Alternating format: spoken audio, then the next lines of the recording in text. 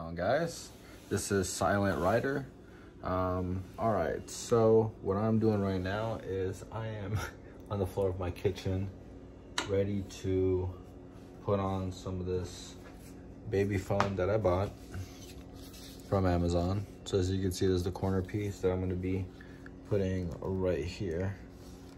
So yeah, I'm not gonna make this a long video, just gonna show you guys how I do it. Hopefully you guys get some tips out of it whenever you guys have to protect your own. Let's go. I got this 3M tape. It came with the baby foam that I got from Amazon. So what I have been doing is grabbing pieces and just cutting it and laying it first on my wheel. That way I'm gonna peel it off, and then I'm gonna lay this right on top of it. So this one to go with the curve, I've been cutting it in smaller pieces. This one, I'm just cutting it in long pieces.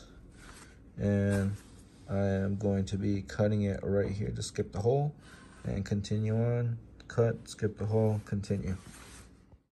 All right, so quick little video. Again, this is how I chose to do it.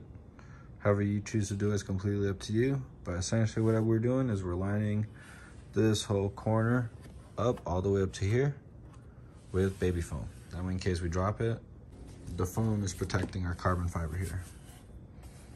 All right.